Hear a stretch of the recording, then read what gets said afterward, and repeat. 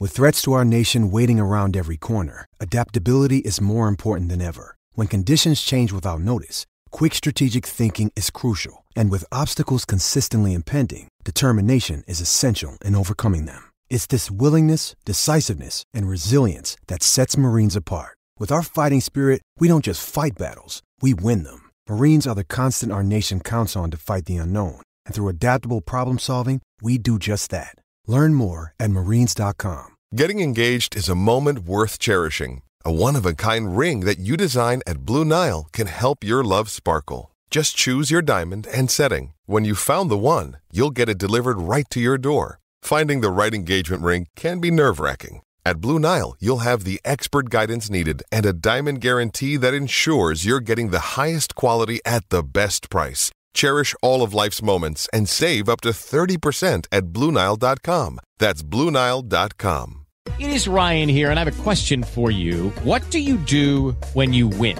Like, are you a fist pumper, a woohooer, a hand clapper, a high fiver? I kind of like the high five, but if you want to hone in on those winning moves, check out Chumba Casino. At ChumbaCasino.com, choose from hundreds of social casino-style games for your chance to redeem serious cash prizes. There are new game releases weekly, plus free daily bonuses. So don't wait. Start having the most fun ever at ChumbaCasino.com. No purchase necessary. VGW. Void where prohibited by law. See terms and conditions. 18+.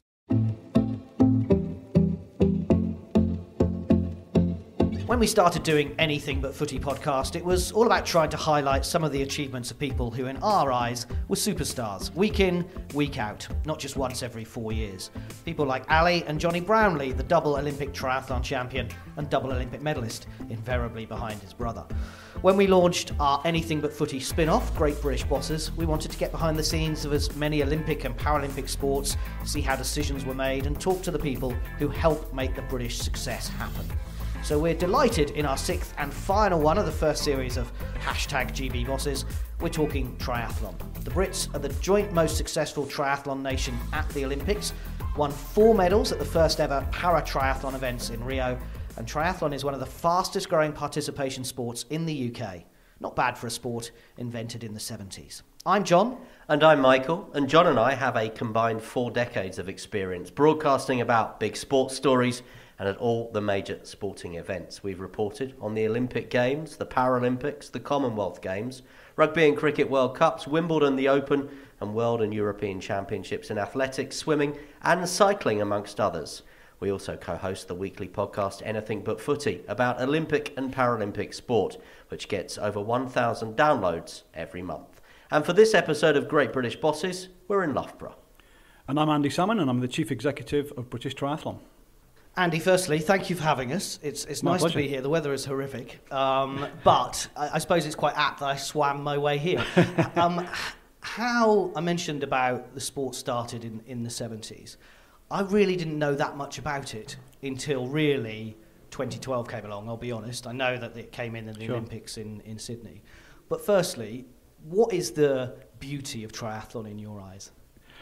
I guess it depends on your perspective a little bit, but from my point of view as an administrator, I love the fact that it was invented in the 70s in San Diego. It's super cool. It's very fresh. One of the things we're really proud of in our sport is that we have gender equality. So right from the get-go, female athletes were paid the same prize money as male athletes, and that's something that's continued, and that's something that, if you look at the sport now, we're very, very proud of our gender profile. Huge amount to be really excited about, but just that freshness, that beginning of the journey that we're on. We're still growing very, very quickly because we're very much on the steep part of that growth curve that we're seeing at the moment. And I mentioned it's one of the most participated sports in the country. You've got plans, I'm assuming, to grow even further. Absolutely. One of the things we keep talking about internally here is, whilst we are growing significantly, we mustn't be complacent. And because we're a young sport, if you compare us to a sport that might be 100, 150 years old, we're not in the same place. So yes, we're making hay while the sun's shining, but let's work really, really hard to make sure that growth continues. So we've got some really ambitious plans to introduce more children to the sport, to grow our membership significantly. So it really is an exciting time. What would you say your main role is at British Triathlon? Because when we've been doing this series of Great British Bosses, for example, British Swimming, British Athletics are there to deliver elite medals. British Gymnastics, England Badminton, they're there to deliver an elite program, but they have a grassroots and mass participation lookout and remit as well. What is your remit then? Yeah, so really the remit is everything. Without getting too complicated, here at Loughborough we have British Triathlon and Triathlon England, and therefore we have responsibility for the entire sport from cradle to grave, literally. So within our Triathlon England operation, we're really concerned with increasing participation, introducing people to the sport, developing clubs, working with our regions, and then watching those young athletes who show some talent to develop that talent so they can progress into the British triathlon sphere, where we really develop that talent even further onto our world-class programme and aspire to compete in the Paralympics and the Olympic Games. And you mentioned gender equality right at the start, obviously something that's clearly important. How big an issue then in some other sports is that gender inequality? I think it's very easy for us to be sanctimonious in triathlon, and we try very hard not to be. It's back to that point I made at the beginning. Because we were invented in the 70s, I think we had the opportunity to set our stall out. My career past was spent in golf. You probably couldn't find a more different sport, which was invented hundreds of years ago in cold, damp, dreary Scotland. So contrast that with San Diego in the 70s, you get where I'm going. So it's been easy for us to set our stall out in the way that we have. And so I'd be very hesitant to be critical of other sports, but I would still challenge other sports. You know, diversity is a huge topic in sport, not just gender diversity, but all forms of diversity. And we haven't cracked all of them either. But we need to work harder and harder at that. Yeah, I was going to ask, is there still work to do? And if so, what work? Yeah, so you know, we pride ourselves on being inclusive. But you know, if you go along to a triathlon event next summer, you will see lots of middle-aged white men and women. So we're working very hard at being inclusive for BAME, and we're making progress. That starts with leadership. So now, for example, 20% of our Triathlon England board come from a BAME background. So that's really good. So that's the beginning. We now then need to look at the imagery that we use on our website and our news stories, and make sure that the people from the BAME community can see that this is a sport that they can do. The same for LGBTQ+, and all the other forms of diversity that we're concerned with. There's still a lot to do in those areas.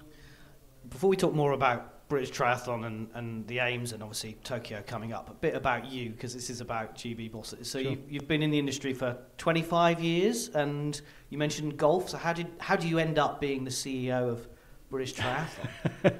I think so often, like, you know, this sort of happens in life, doesn't it? It was literally a shoestring moment where I was a golfer, I worked in golf, did a bit of running. Some friends asked me to come along and do a triathlon relay, and I did the running leg of the relay. I couldn't swim at that time, and I didn't own a bike. And it sounds a bit corny and a bit cheesy, but I was literally inspired. It was a half Ironman event up in Scotland, and I was so inspired. I said to my wife, I'm going to do this race next year. So luckily, she was a very good swimmer. She taught me how to swim. I went out and bought a bike. When you say you couldn't swim at all, or you'd never done open water swimming? I could paddle from one end to the other with some form of breaststroke. I couldn't do front crawl. I couldn't do a length of front crawl. I would drown before I got to the other end of the pool. So she taught me to swim, bought a bike, and I did that half Ironman the following year. And I set myself a target of 6 hours, and I did 5 hours, 59 minutes and 57 seconds. So I was pretty chuffed with that. Well done. And you mentioned Ironman. This is something I struggle with. What's the difference between the Ironman competitions and triathlon? Yeah, and I just made the mistake there of using that term flippantly. Ironman is a brand. So there's an organisation that owns that brand that run races, and they do half Ironman and then full Ironman. Outside of that brand, you would call that long distance or half distance or middle distance triathlon. So it's just a brand, but it's a very iconic brand, and they have their world final in Kona in Hawaii every year in October. So you've outlined your credentials as far as triathlon is concerned, but how did you come to this role then? Yeah, well, I'd hasten to add I'm not very good at triathlon, so my credentials only go so far. Better than us, can I point out? Yeah, no, quite literally, that day was a real life changer, because I got the bug. I started to compete in triathlons and improve from being terrible to just not very good. And then the opportunity came up in Scotland, where I lived, to be the chair of the board of Triathlon Scotland. So I thought, well, I'm not really sure, but I'm a golfy guy. I'll give it a go. And they chose to take a risk and take me on. So I did that for a few years, and then after a couple of years, the Scotland board asked me to represent them on the British board. So I joined the British board when Jack Buckner was the chief executive. And so I guess I'd had a little bit of a head start. When the opportunity came up, when Jack moved on to go to British Swimming, I thought long and hard about it. And I thought, here's a sport I love. I love everything about it. I love the culture. I love the atmosphere. Why not? And fortunately, the board took a chance and appointed me just over 2 years ago. When you arrived at British Triathlon as a CEO and you walk into your glass-walled office, what are the challenges that present themselves? What did you sit down on day one and think, this is what I need to tackle here? Mm-hmm. Yeah, great question. And how long have you got? I think there are the really practical responsibilities that you have as a CEO. So do we have enough money in the bank? What are our future projections? What are our reserve levels? That type of thing. What are our relationships like with our partners, both our commercial partners and our key partners, UK Sport and Sport England? But for me, it's always, the first thing is always about the people. So it was an opportunity to really get to know the people that worked here. Assess how clear they were about the direction of travel, and they weren't that clear. So my first real objective was to clarify our sense of purpose as an organisation, and then on the back of that to establish some really meaningful organisational values that the team, and when I say the team, I don't just mean the staff team, I mean the volunteers, the boards and so on. We did workshops all around the country, developed our organisational values, and that formed what I'm really quite proud of is a one-page strategy which lays out what we're all about. One page? One page of A4. That was my goal right from the start. Apart from making it meaningful and impactful, it needed to be memorable and succinct. So our vision is 6 words, so most of us can remember those 6 words. Great experiences through swim, bike, run. That is our vision. And so I think, if you ask me to really distill what is my key responsibility, is to set that direction of travel and align everybody to that direction of travel, and we're making good progress. Is it fair to say that you guys put on events as well? So obviously everyone knows about the Leeds, or should know about the Leeds event, the World Triathlon Series event there. There's the relay event in Nottingham. And then I think you're kind of doing some road shows over the next kind of few weeks about trying to get local authorities to maybe look at triathlons. You look at any weekend in this country, in your local town, there's a 10K or a half marathon. Yeah. Is that something that you want swim, bike, run to be happening right across the UK? Yeah, triathlon's a very event-realised sport. You don't come home from work and say, I'll just go and do a triathlon. You go and train, and and at the weekend you might go and compete. So triathlon events are critical for us. To the first part of your question, we don't deliver very many events at all, but we do deliver some really key events. So the World Triathlon Series event in Leeds next year is absolutely fundamental and at the core of our event strategy. We then have other events where we either appeal to a corporate market, like the Accenture corporate race in Canary Wharf in London that we've done for the last 2 years. And then we have what we call the Big Weekend, which is at Mallory Park, where we bring together the sort of developing talent from around all 3 home countries to compete. So we deliver those types of events, but the vast majority of events out there in the marketplace are delivered by clubs, by commercial race organisers, and they're the people we really want to support. So the workshops that we're doing over the next couple of weeks are all about supporting those race organisers, and they come in all different shapes and sizes. To, again, back to our vision, if we want people to have great experiences through swim, bike, run, we can't do that all ourselves. We need those race organisers, those event organisers, to provide those great experiences. So our job is very much to support them to do that. And looking at the stats, I believe the triathlon business to the UK economy is worth £445 million, and that's a 50% increase since 2012.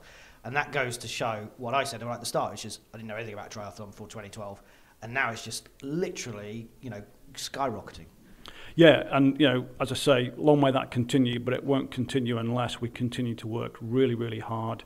And we're very fortunate we get fantastic investment from UK Sport and Sport England, but we need to put that investment to good work and not just spend it, but to spend it in a way that's sustainable, so that if, God forbid, that funding source dries up in the future, the sport can carry on growing even without it. And how important is that event in Leeds? Because obviously it was in London. You moved it to Leeds, I suspect, because we had Alistair and Johnny Brownlee who were based there, along with a lot of other triathletes.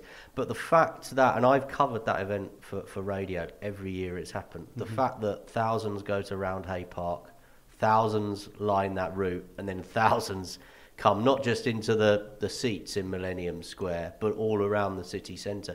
So how important is that event and being away and out of London? Yeah, it wasn't so much about how can we get away from London, but clearly running races in London is incredibly expensive. So that was a consideration. You're quite right. You know, the success of the Brownlees was a real factor.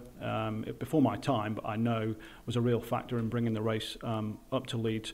But also in Leeds City Council, we have a phenomenally good partner. You know, they really, along with the support from UK Sport and our commercial partners, make that event possible. And the people of Leeds as well? People of Leeds are just, we get, anything up to 70, 80,000 people lining the streets. The weather was pretty awful last year, but, it's been pretty good previous years.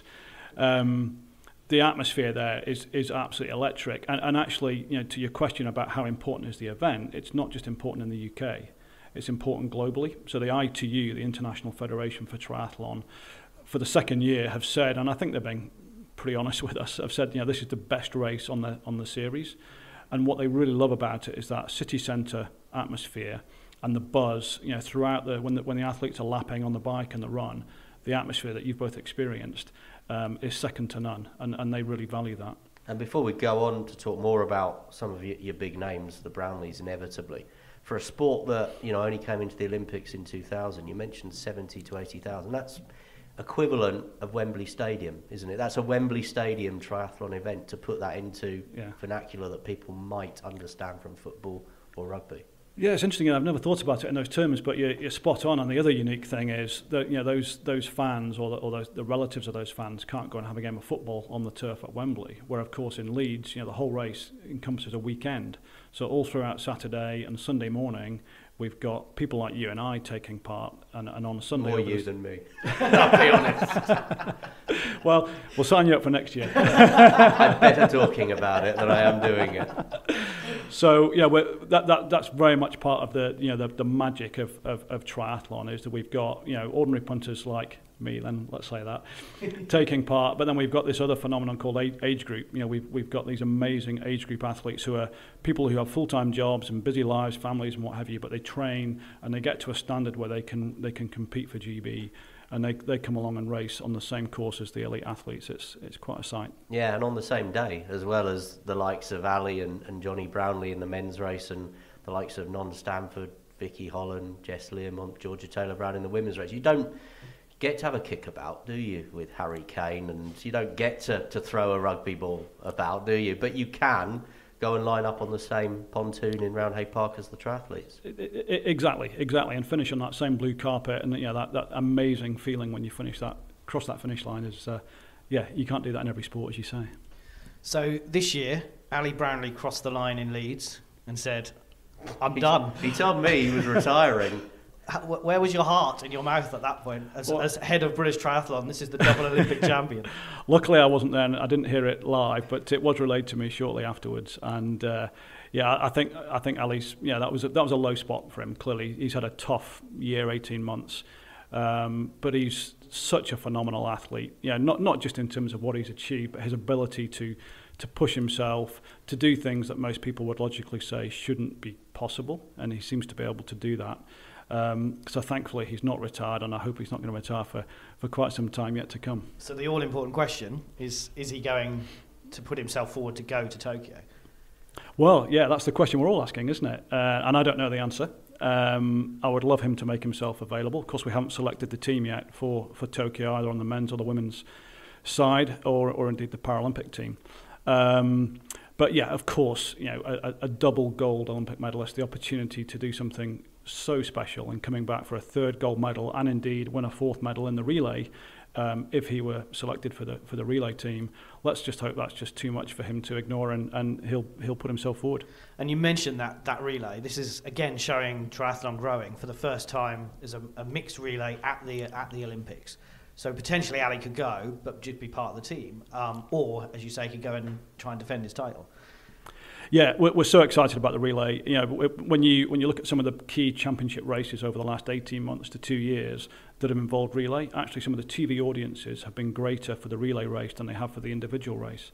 It's just, you know, I'm sure you guys have witnessed it as well. It's so exciting, it's so dynamic, and the race, you know, often in individual triathlon over Olympic distance, the criticism that there is that if you get a big breakaway group on the bike, it can kind of rule half the field out of the race. But in relay, it just seems to ebb and flow so quickly. And at the Olympic test event in Tokyo this year, we had the most phenomenal finish with Alex Yee running the last leg for us. And Jess had done an absolutely blinding first leg and built up a great lead. Unfortunately, Georgia wasn't feeling so well, and she lost a bit of that lead. And then Alex had that last leg, and he was competing with the French in a sprint finish, and that just brought to life just how exciting it is. And I think, you know, the ITU they're to be congratulated first of all for pushing the IOC to include mixed relay in the games. I think it's just a real fillip in the arm for the sport. And it also means for the sport of triathlon, and you as head of GB Triathlon, you know, the joint most successful Olympic. In the Olympics means that people can win multiple medals. It's, you know, in swimming, you know, where you can win 3 or 4 medals, while you're out there. Sometimes in athletics as well. It's great to see that they can become bigger than just an Olympic champion. They can be, you know, a 2 times Olympic champion. Exactly. And you know, there's early stage discussions going on with the IOC about adding another race format, you know, hopefully for Paris maybe, but if not for Los Angeles. So, you know, there could be potentially 3 medal opportunities, or perhaps the opportunity for us to take a bigger team. And you mentioned obviously Alistair and Jonathan Brownlee. There are other men, the likes of Alex Yee, who you mentioned, Gordon Benson and others. But the strength in depth with the British women, surely the biggest task there is going to be selecting your team, not just for the individual event, but then for that mixed relay as well, because you've got Non Stanford, you've got Vicky Holland, both been world champions, of course. You've got Jess Learmont, Georgia Taylor-Brown on the podium several times in the World Series. There's a lot of very good British women doing triathlon at the minute. Yeah, no, it's so exciting for so many reasons. You know, just before I started, when I was being interviewed for this job, people were really talking very, very clearly about concerns. You know, what does life look like when the Brownlees retire? You know, where's the next role model coming from? And all of a sudden, you know, we've got 6 or 7 female British athletes who are capable of going to Tokyo and being really competitive, and that's fantastic. And over the last 2 years of racing, there have been so many great images of us where we had, you know, 4 athletes in the top 5 or 6 during the run and that type of thing, and really iconic. And you talk about role models and inspiring the next generation. You know, that just does it all. And so many of those female athletes as well have come through. We use this word pathway all the time in sport, but, you know, they've come through our programs, through our talent development programs. So it's really great to see. So you're pretty confident there's life in British triathlon when Johnny and Alistair hang up the bike, the goggles and the trainers? Yeah, you know, we've got some really talented young guys coming through. You mentioned Alex Yee, and, you know, when he's in full flight on the run, he's a sight to behold, and he's such a great character as well. And people like Ben Dystra, Tom Bishop, Gordon Benson, you know, there's more depth there than perhaps some people will realise, and lots and lots of talent coming through the Home Nation programs. So, you know, things do go in cycles a little bit, but will there ever be another Alistair and Johnny Brownlee? Maybe, maybe not, but there's certainly a plethora of talent coming through. John mentioned obviously his first kind of introduction to triathlon was in the lead up to London and 2012. I can remember sitting up in the middle of the night watching it in Sydney. I can remember in the build-up to the Sydney Games that Tim Don was really someone a lot of people were predicting was going to win a medal. The other narrative ahead of Sydney was that there were going to be sharks in Sydney Harbour and they were going to eat the triathletes. The narrative, of course, in Rio was about water quality and whether that was going to be an issue. Yeah. Have you got any concerns ahead of Tokyo? Obviously, we've seen marathons and the race walks moved because of the heat. Sure. Do you have any concerns about temperature, water quality? Yeah, I mean, athlete welfare is always the first consideration. You know, of course, we're in the serious business of preparing athletes so that they can go ahead and win medals, both Olympic and Paralympic, but athlete welfare comes first. We were out in Tokyo this August for the test event, and I have to say, the night before the women's race, I lost some sleep worrying about athlete welfare because, you know, when you're out there yourself and you feel that oppressive heat and humidity, you can't help but be worried. But what I saw, I guess, were two things. I saw the International Federation, the ITU, doing its absolute utmost to look out for athlete welfare, and they made some tough decisions. For example, they reduced the women's race to 5K. Now I know, some of our female athletes, Vicky in particular, felt so good that she was actually really disappointed with that decision, because she felt if it had been a 10K race, she would have gone on and she was catching up with the athletes in front of her. But the other thing that I took real pleasure from was to see just how well prepared our athletes were, both our Paralympic and our Olympic athletes. They really were ahead of their competitors in how prepared they were for those hot and humid conditions. So that was really gratifying. But as I say, first and foremost, it's about athlete welfare. We saw on the Saturday with the para racing what appeared to be a very last-minute decision. It was always going to be a last-minute decision to move the race to duathlon. Now, for some of our for all of our para triathletes, that's a massively significant decision, but for some more than others. And, one or two of those athletes had never done a duathlon before. And depending on the disability that they have, to actually run twice is a hell of an ask of somebody. But they coped brilliantly, and the results were really good. That event wasn't all about results. It was about how well prepared we were for those conditions. So we were very gratified. But I'm satisfied to your question that I think the ITU have done everything they can to take into account those weather conditions. There's more that will be done. We know that will be done that wasn't done for the test event, that will be done for the race next August. Does it then surprise you the IOC have said, well, we're going to move the marathon and race walk? I suppose to some extent it surprises me. I try and focus on it's not even the controllables, but what's in my realm of influence. And of course it's relevant that the marathon and the walk have been moved to somewhere where it's going to be a little bit cooler. But triathlon is very different. The temperature and the quality of the water is really, really significant for us.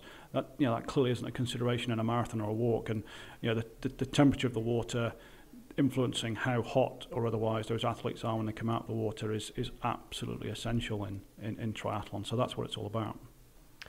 Let me talk to you then about Jess Learmonth and Georgia Taylor-Brown and crossing the line hand in hand in Tokyo. It obviously got quite a lot of coverage, quite a lot of column inches. How did they not know the rules? Well, clearly they didn't know the rules. I thought you might mention this. Thank you. Yeah. I was literally right there at the finish line. I thought, what a great moment. We've shown that we've got the top two athletes on the day, and then of course the logic kicked in and the rules. And the rules were applied correctly by the ITU, first of all. They got it right, didn't they? They got it right, yeah. I know there was a lot of chat afterwards about whether or not they did, but they got it right. They interpreted the rules correctly. The rule was there for a purpose, to ensure that there's proper competition.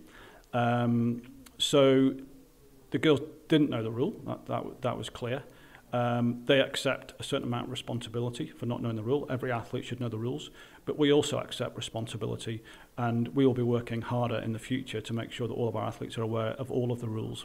Because obviously we'd had the situation the previous year with the Brownlee brothers where one threw the other across the line, so you presume that Alistair was aware of what would have happened if he'd carried his brother over the line.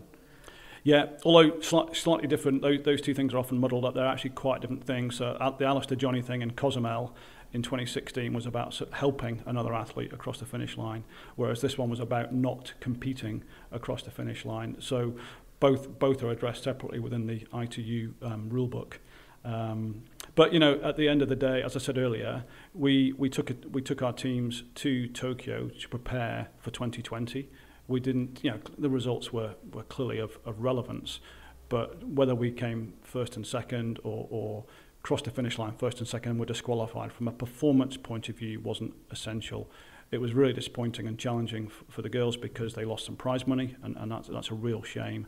And it was a painful lesson to learn.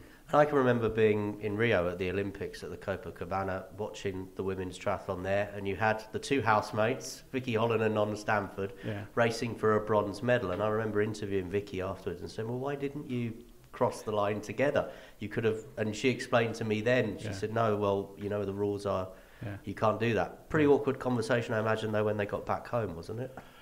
Yeah, I mean, the great thing is we've got great team spirit within the athletes. Those two train together up in Leeds, so they know each other really well. They're great friends. So I saw them later that evening. They were having dinner together, so it couldn't have been too difficult a conversation, I don't think. Looking ahead to then Tokyo 2020, medal target? So let's start with the Paralympics. We're in a really great place with the Paralympics. I'm gonna go for 6 medals. Wow. 6 medals, yeah. In the Paralympics. In the Paralympics. And the Olympics? Olympics, I'm gonna go for 2. Just on the Paralympics, you're obviously a new sport in Rio. Is there any advice for people like para-badminton who are going to Tokyo for the first time as a sport? You know, the Paralympics are a different whole kettle of fish to their normal tournaments. Yeah. Do you know, I think if I tried to give somebody running a performance program at another sport any advice around performance, they would probably laugh at me. So I'm not even going to go there. I think what I would say though to the whole sport, the whole organisation, is don't underestimate the opportunity that it presents to raise the profile of your sport and to send out a really clear message that your sport is accessible and inclusive. Certainly from our para-triathletes, they don't like the word inspiring, but I find them incredibly inspiring. I love to spend a little bit of time with them from time to time. Some of them have come along and talked with our commercial partners, with our all-staff meetings, and they inspire the people in those rooms. The stories they have to tell are phenomenal, some of the adversity that they've had to overcome. So their ability to inspire people to take up badminton or to take up triathlon who might not otherwise do is underestimated constantly, I think, in sport, and we try hard not to do that in triathlon. And then you mentioned 2 medals for the Olympics. Male, female? Oh, come on, you're going to put me on the spot now. So two medals in the women's race, and I'm hopeful for the mixed relay, but I'm not taking it for granted. Well, Andy Salmon, CEO of British Triathlon, thank you very much for talking to Great British Bosses. You're very welcome. Enjoyed it. Thank you. Sports Social Podcast Network. Lucky Land Casino, asking people, what's the weirdest place you've gotten lucky? Lucky? In line at the deli, I guess? Aha, in my dentist's office. More than once, actually. Do I have to say? Yes, you do. In the car before my kids' PTA meeting. Really? Yes. Excuse me, what's the weirdest place you've gotten lucky? I never win and tell. Well, there you have it. You can get lucky anywhere, playing at LuckyLandSlots.com. Play for free right now. Are you feeling lucky? No purchase necessary. Void where prohibited by law. 18+. Terms and conditions apply. See website for details.